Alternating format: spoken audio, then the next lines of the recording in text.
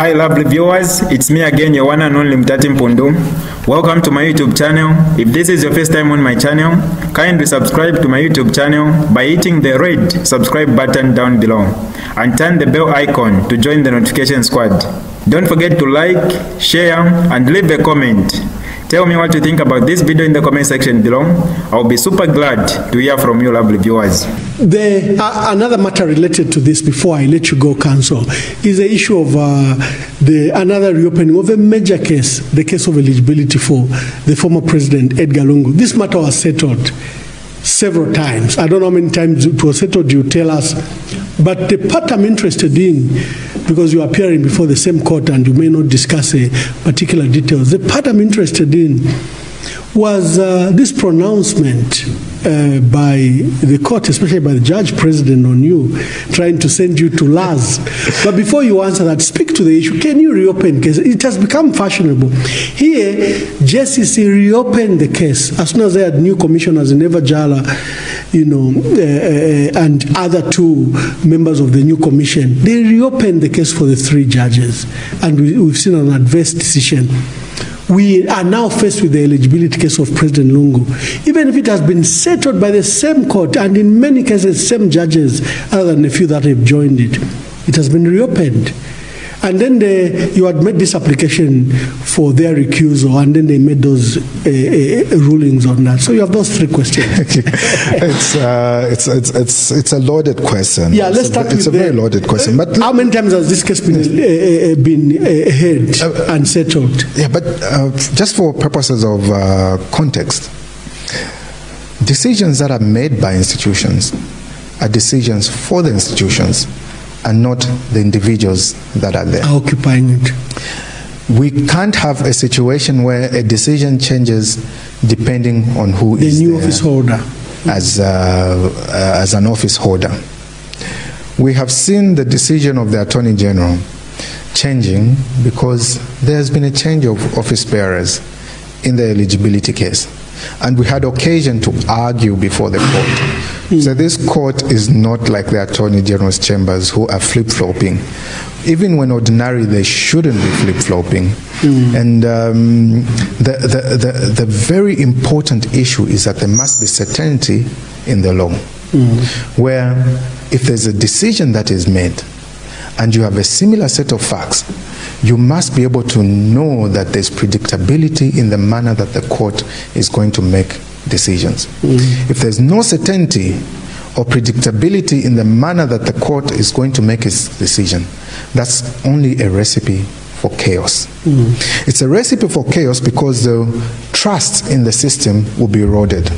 Even the very things that President Hakainde Hichilema says he wishes to bring, such as foreign investment, maybe it explains as to why the promise for foreign investment is not coming in, because one of the things that an investor looks at is how is the dispute resolution mechanism of your country.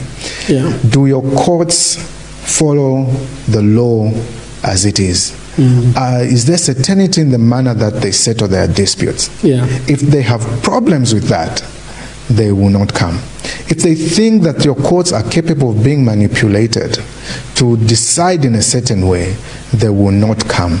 Perhaps it explains the economic downturn that we have, because everything that has been done by this government has been to the extent that you can no longer trust our institutions of governance, you can no longer trust, or there's diminished trust in the certainty and predictability of the courts.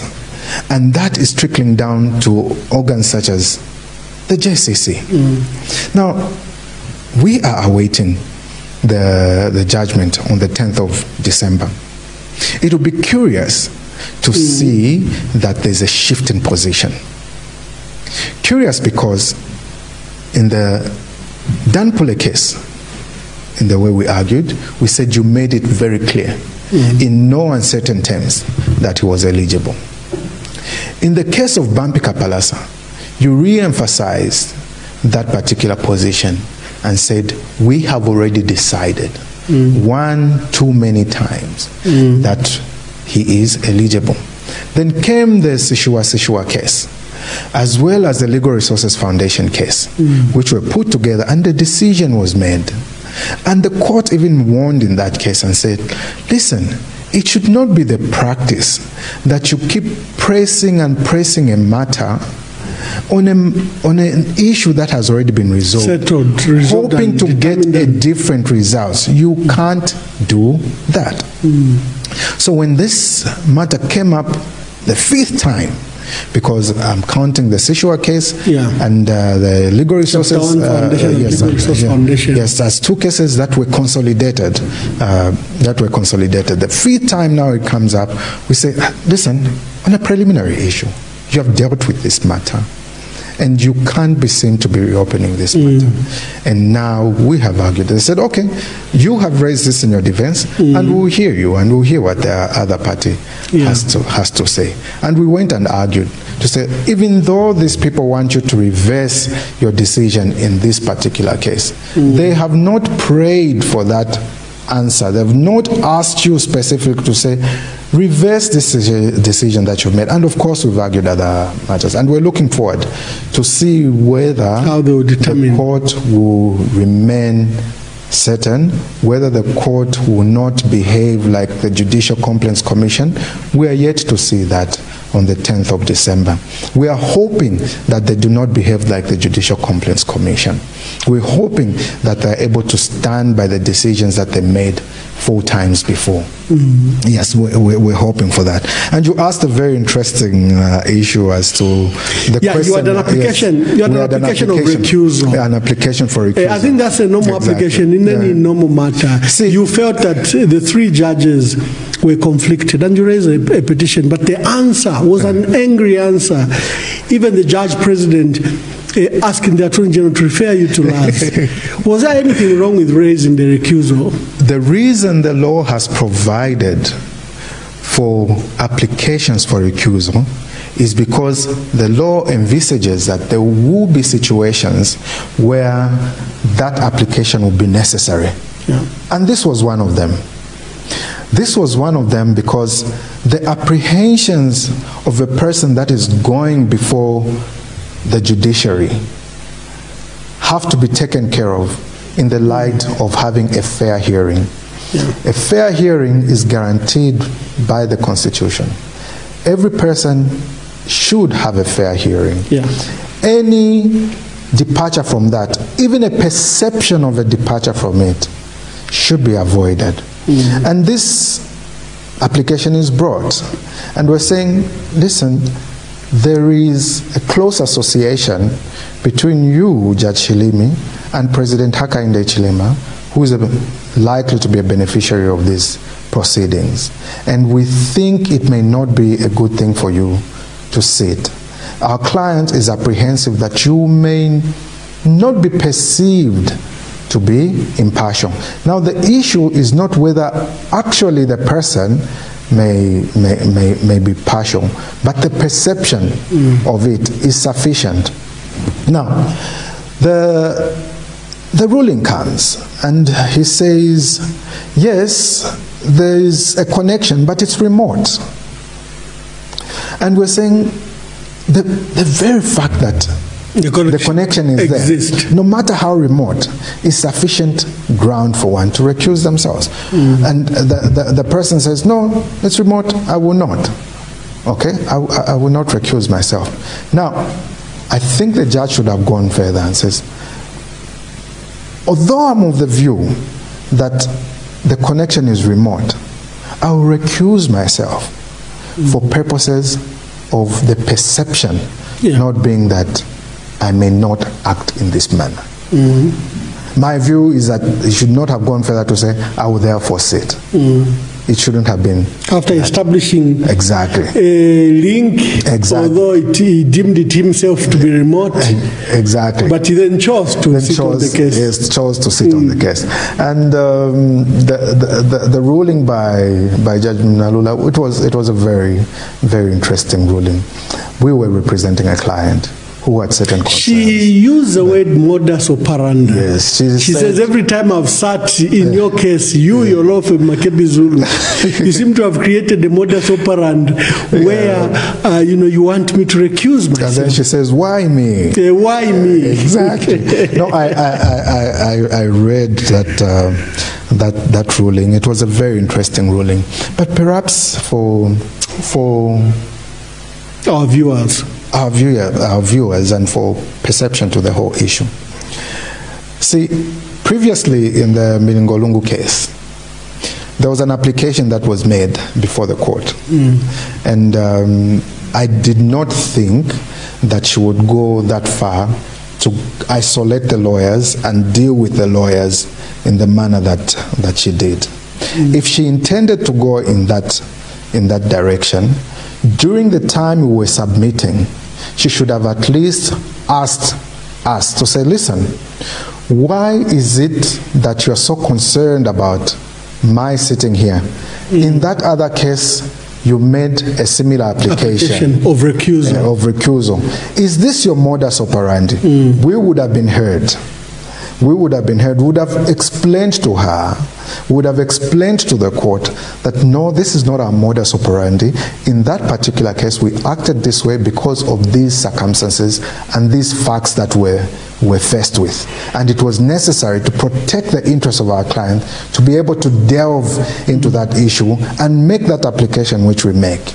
But to come in this particular ruling and make such pronouncements, and that ruling becomes part of the record, is pretty much unfair because we were not heard, and no party should be condemned unheard. No, when there was an application for recusal, we were hearing issues of the recusal. Exactly. So, but in the judgment, the judge brought past issues. Yes, that past issues. You even in the other case, you applied on the recusal. Now, let me tell you something that happened in the other case. There was a motion that was raised. The motion that was supposed to be heard, and State Counsel Sakwiwa Skota was leading the team.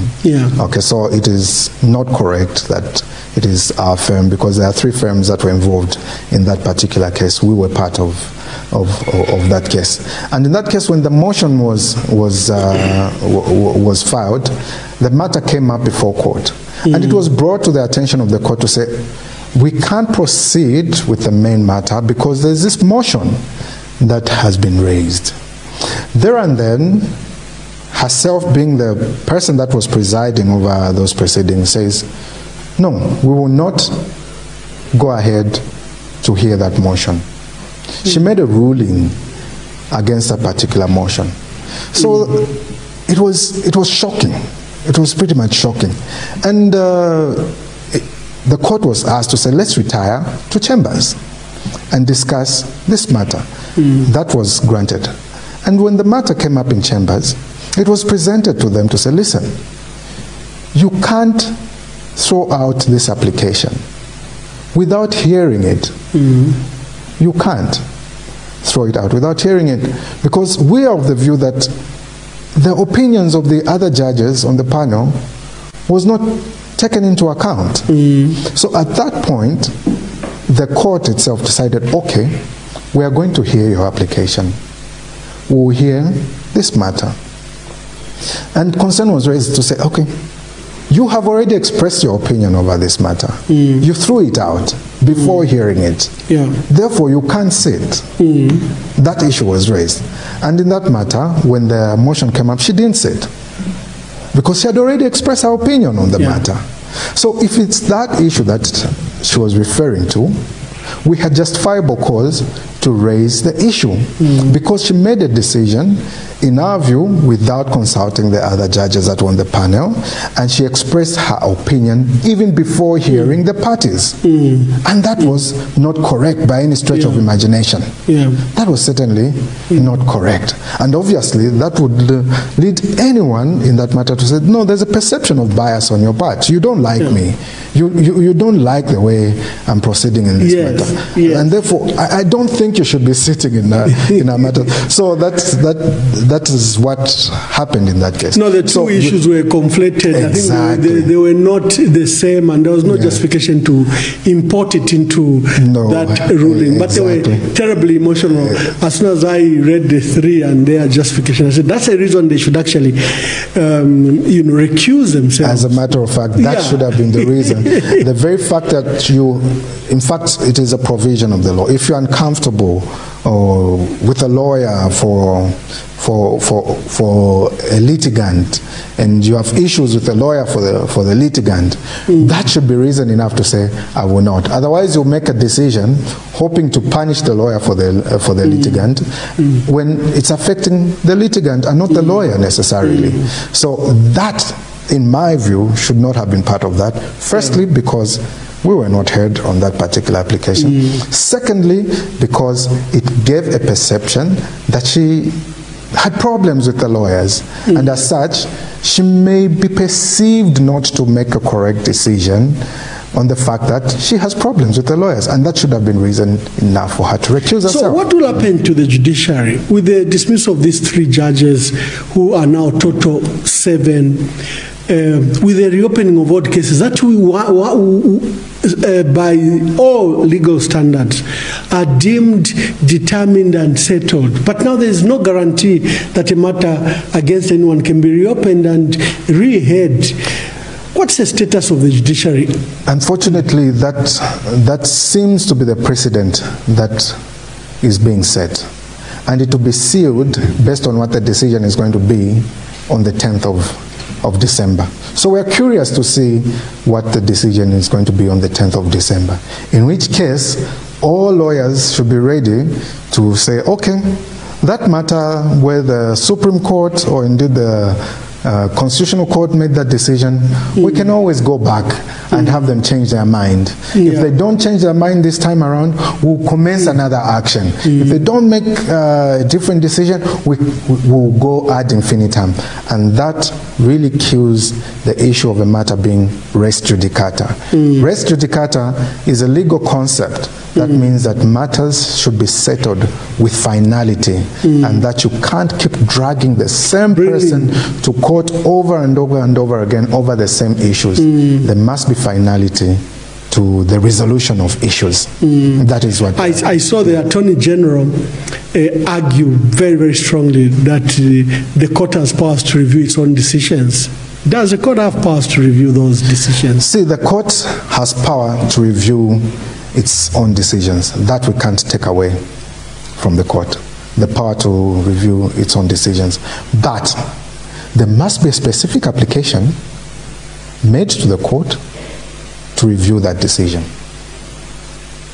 Or in circumstances where another matter arises, the court can reverse their previous decision based on the law existing at that time, or indeed there's fresh information that has come to their attention which may not have been there at that particular time.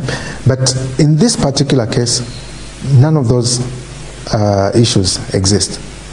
The Constitutional Court, in more cases than many, has pronounced itself to say we are bound by our own decisions, and they have to put that into practice. We'll see if that happens on the 10th they'll of be December. bound by their own previous decisions. Exactly. Counsel, there are many things I want to speak to you about, especially because of what is happening. Recently, the electoral reform, the Electoral Commission of Zambia, Chairperson Mwangala Zalomis, appointed an electoral reform technical committee to review the constitution and legal provisions that hinder her work as ECZ. I found that very, very strange. First of all, ECZ and Mwangala Zalomis are creatures of the Constitution. Do they have powers to set up committees to begin to hear reforms to themselves? I say this because previously, any reforms have been driven by either the President through the Commission of Inquiry or through the Zambia Law Development Commission, where they would make recommendations. But here now we have a body in ECZ where Mwangala Zalomis has appointed the Electoral Reform Technical Committee and set them out in the country to gather views about what they think about the constitution in relation to elections, what they think about the law in relation to elections, what they think about her body is it, and she wants to make recommendations for the law. Okay. There's another matter happening in Parliament where also the Speaker seems to have started a process to amend the constitution on the so-called non-contentious issues. What is happening to our law reform? Is that how it is done? You see, that's why I keep telling you that it is difficult to convince a monkey that honey is sweeter than bananas. The very fact that President Hakainde Hichilema thinks he has control over all these institutions, it's difficult to tell him that you can't do this, because he thinks it's a company, I'm the CEO, therefore I call all the shots. You can't run a country like an enterprise. I was running Eastern Province. I knew where my bounds were, where the line ministry works and does its job, and where I come in to supervise the works that are being done by the line ministries. It did not put me in charge of the line ministries. I could not make a decision that was contrary to the decision that has been made by a minister in a line ministry.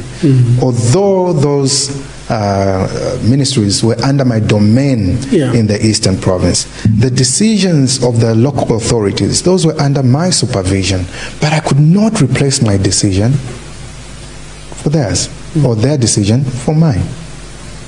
So there are limits as to what can be done. Institutions of governance are governed by the statutes that creates them. And in this particular case, you have the Electoral Commission of Zambia, which is regulated by its act, as well as the constitution. And everything that they do has to do with what is provided in the law. There's nowhere in the law where they said they have a right to make recommendations as to how best they can carry out the functions of their office. Where there's that power, it is specifically provided for. Now you have the Law Development Commission, you have the Minister of Justice, you have all stakeholders that have a part to play in what the Electoral Commission of Zambia does. And the essence of the Electoral Commission of Zambia is to carry out elections in a free and fair manner, in a manner that satisfies the will or promotes the will of the people, promotes democracy, promotes the rule of law. To assume a power that you do not have, to say we are going to collect views as to how best we can work better as a commission. You are saying we have failed to work within the mandate that has been provided for, and we are going to get views from around the country as to how we should work. Have you told us how you have failed in the first place? What is not working there? Why are you going to collect views when you are the ones that are having problems with how you're working? Why are you collecting views? You're collecting views from people that are not working there. But in the meantime, the way that you're operating is what the Zambian people have decided is the way you are going to operate. Your competencies can only go so far. This is the power that we're giving to you. And you are going to the people to beg to extend your power to do what you think you must be doing. How did the previous or successive commissions perform within the limits of the power that was given to them? What were the failures? They have not told us. In any event, I did not see anything in the budget line for Electoral Commission of Zambia to carry out that particular investigation exercise. So who is funding it? How is it being funded? Where are the monies coming from? Is it another issue of abuse of office? Is it another issue that will be a subject of investigation at some time in the near future? Where is whoever is in charge of the commission getting this power to carry out these functions. I think that should be an issue that should be interrogated. And they can't do that without the blessing of the executive. And they are doing so wholly with the blessing of the executive. And the executive, so. Exactly, and illegally so. Even when it comes to the National Assembly, the Constitution is a document for the people. Nothing emanates from the National Assembly. The National Assembly receives and deals with matters. Nelly Muti cannot on her own accord say, we need to amend the Constitution. She has no such power. All that power is reserved in the people. Mm-hmm. All that power has to come from the people. The need to amend must come from there. Yes, from there.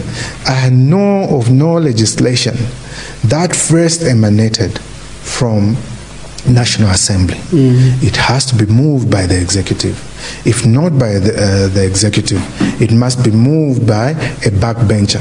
If not by a backbencher, as a citizen, I can petition the National Assembly, petition that a certain law be enacted. I could do that, and that is obvious, has to be done by the members of Parliament, and not the Speaker of the National Assembly. They are not the author of any law. Neither are they the omega of any law. No, they forget they are mere presiding exactly. officers. They think the powers of the Speaker extends to doing the jobs of MPs. Exactly. So to preside over a matter does not mean you initiate the matter. You preside. You're a referee. You can't have a referee going to say, okay, next week it's Zambia versus Morocco playing. You're going outside your bounds. Yeah. Your job is to get the instructions. Okay, Zambia and Morocco are going to play. You are going to officiate. Yeah. Your role is simply to officiate and not to start. So it's a rogue parliament that we have. It's a rogue parliament that we have, and we need to bring it back to where it's supposed to be. And finally, the state of human rights. These arbitrary arrests, extrajudicial killings, long detentions, freedom of expression, and then the freedom of expression, freedom of association. Yeah. Yes, we have those problems, and there's nothing that the president can say, what information minister can say, PS information can say, that would take away from the fact that Zambians have seen that there's been an erosion of the freedom of expression. For the first time in this country, we have seen more cases of seditious practices, a matter that is being used to stifle dissent. Yeah. The very fact that you do not like what a citizen has said does not mean they've committed an offense. The very fact that a member of the executive disagrees with my opinion does not mean that then I've committed an offense. But it appears that if a UPND cadre disagrees with the position that has been expressed by a member of the opposition, they'll go to the nearest police, and it's seditious practices. That is what has been going on around. And the trouble is, all the watchdog institutions, the CSOs that used to speak on behalf of people, have suddenly gone to sleep. They are dead. We can only conclude that perhaps the little positions that have been given to some of them that were very vocal in these issues have tended to be issues of bread and butter that they don't wish to abandon at this particular point. But I think rights of individuals must be respected.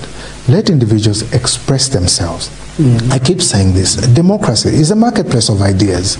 You can disagree with me, but I must be able, or you must be able to protect my right to hold the opinion that you do not agree with. I must be able to express my opinion without fear, because that is guaranteed by the Constitution. So the mere fact that I think that the position that you hold is not a correct position, notwithstanding that your position, if held by so many people, can lead to a crisis, doesn't matter. It doesn't matter. If someone is going to say, okay, look at what is happening in other countries. Maybe our country would be better if what is happening in another country would happen here. That is my opinion. That is the opinion that I hold. You may not disagree with it.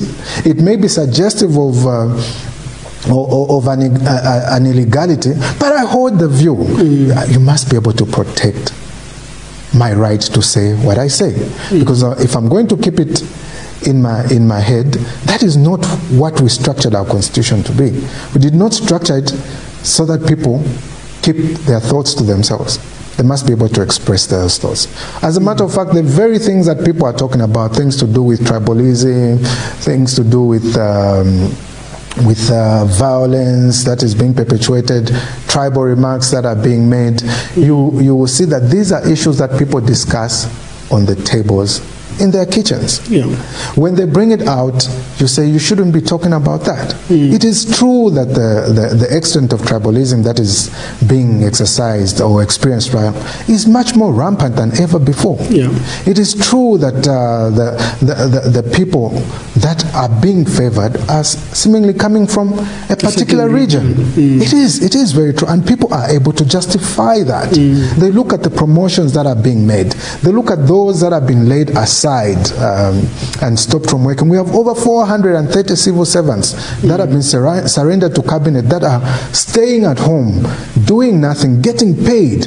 And if you look at the regions that they come from, you'll be able to say that, okay, there seems to be an issue that is going against these people that are coming from this region. Yeah. Those sentiments used to be made previously. Those sentiments are being made now, especially now they are at a much more large scale, because the experience, everyone is experiencing it and saying it should not be so.